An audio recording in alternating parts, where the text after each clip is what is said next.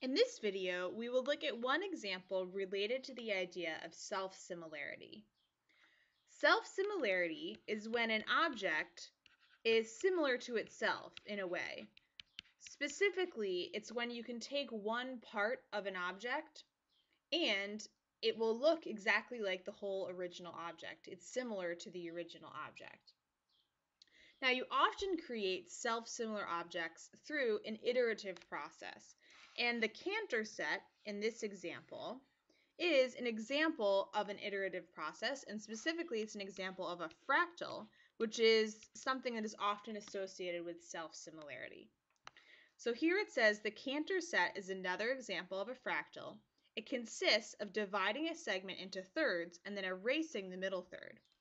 So we start out in stage 0 with just one line.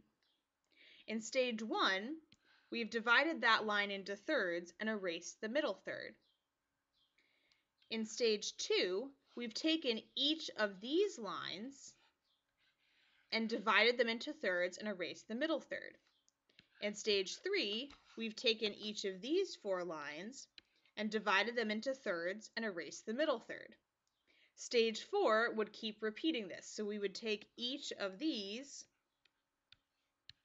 8 blue highlighted line segments, divide them into thirds, and erase the middle third. So pretty quickly, it's going to get way too small for us to even try to draw on this paper. But the question is, determine the number of segments in each stage, and is there a pattern?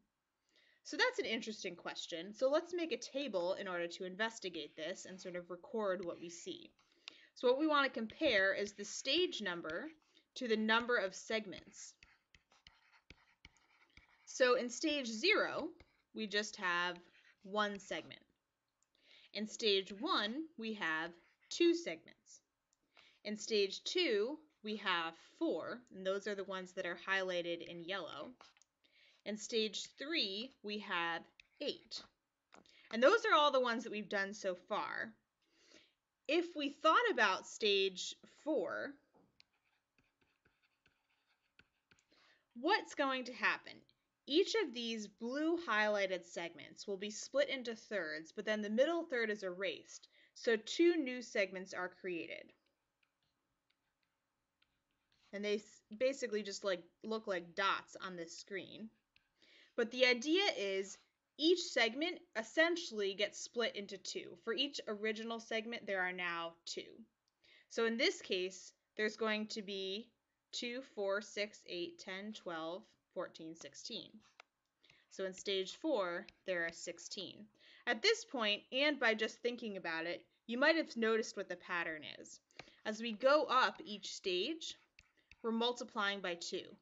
This is because each segment in the prior stage turns into 2 new segments in the next stage. So that's sort of what the pattern is there's always double the number of segments in each stage as there was in the previous stage.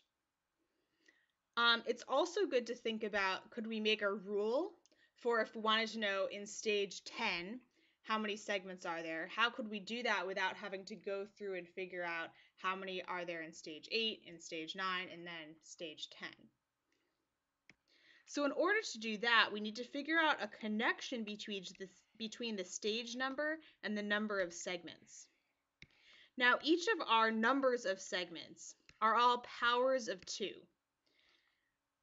1 is 2 to the 0, 2 is 2 to the 1, 4 is 2 squared, 8 is 2 to the third, because it's 2 times 2 is 4 times 2 is 8, so 2 times 2 times 2 is 8. 16 is 2 to the fourth, and you can see why that is, because to get all the numbers, all we're doing is multiplying by 2 again and again and again. So by the time we've gotten to 16, we've multiplied by 2 4 times. So what that means is that the number of segments in each stage is 2 to the power of the stage number. So if you notice, in stage 0, there's 2 to the 0 segments. In stage 1, there's 2 to the 1 segments. In stage 2, there's 2 to the 2 segments, and so on. So that means the pattern would be the number of segments is always 2 to the n, where n equals the stage number.